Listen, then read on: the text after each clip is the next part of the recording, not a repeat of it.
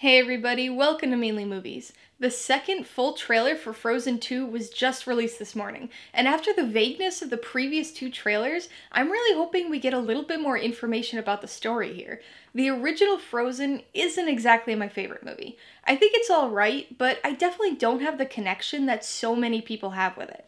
So I think my initial excitement for the sequel is a little bit lower than most people, but I have liked the seemingly darker tone of these trailers we've gotten so far, so I'm definitely curious. Let's check it out.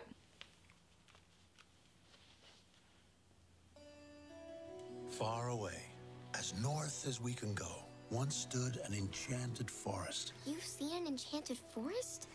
Yes, it was a magical place, but something went wrong. Since then, no one can get in or out. Wow. Papa, that was epic. Okay, so we got a bedtime story going on. What would I do without you? You'll always have me. Has Elsa seemed weird to you? She seems like Elsa. There's this voice. Voice? What does that mean?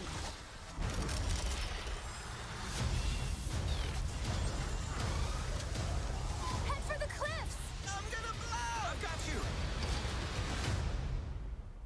The kingdom is not safe. Find who is calling to you. They may have answers. I'm going with you. Anna? No. Excuse me, I climbed the North Mountain, survived a frozen heart, and saved you from my ex-boyfriend, so, you know, I'm coming. That's normal. So it's the area from the bedtime story. How did you get in the forest? The mist parted for us. Impossible. Where did you learn magic?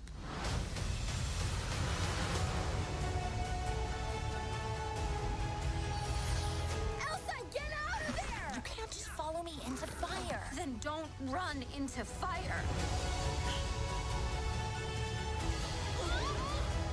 Magic is very alluring. Without you, she may lose herself to it. Protect Arendelle at all costs.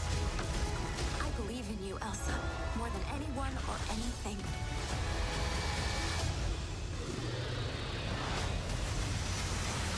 Oh man, riding the ice horse now. Quick question. Is the whole putting us in mortal danger gonna be a regular thing?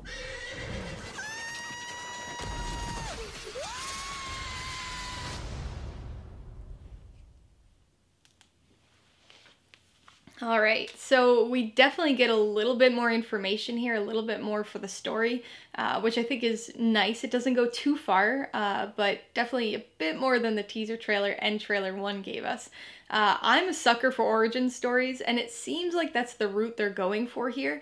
And I really like the way they're going about it with the bedtime story. So we get the incorporation of her parents again, and her parents, her father's telling Elsa and Anna this story that seems to actually be real, right? A real place, this enchanted forest. And so that's kind of interesting. I think having that aspect there indicates that her parents kind of knew what happened and were trying to tell her maybe, but were waiting till she got a little bit older, but unfortunately they disappeared before they got the chance.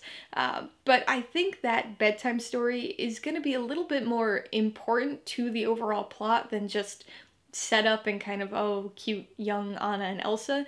I really think that because of that story, the two of them will kind of know more about what's going on than they realize. That, you know, they're going to be out on this adventure and they're going to see something and be like, oh, that's what Dad, you know, used to tell us about in this story. And they're going to be able to piece things together and figure stuff out because of this bedtime story that's, you know, real life. So I think that's an interesting aspect. The whole forest, the enchanted forest with the idea of the magic, it kind of takes a different route, but a similar approach, but a different way of looking at the themes of the first movie. Because in the first one, Elsa was really fearful and kind of scared of her powers, of not being able to control them, and kind of had issues because of that. Here, it makes it seem like now that she has more control, that she's going to maybe succumb to this power and like having power. And so that's a different element there, a different aspect that I think is going to be kind of interesting to explore. I really still like the fall setting. I really enjoyed it about the teaser trailer and trailer number 1. I think the fog and leaves and kind of forest setting is way more visually interesting than the snowy icescape of the original Frozen. So I hope we get a lot of time out in the forest and in that setting. But I really like the little ice gecko thing. I hope that has some bigger component to the story and that we get to see lots more of that ice gecko. I still don't really like Olaf all that much. I know he's like a big draw to the franchise for a lot of people and that so many people love his character, but I can't stand him.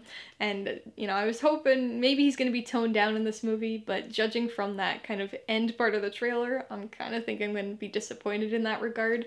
But overall, I think it looks pretty solid. I think it looks like it's going to be good.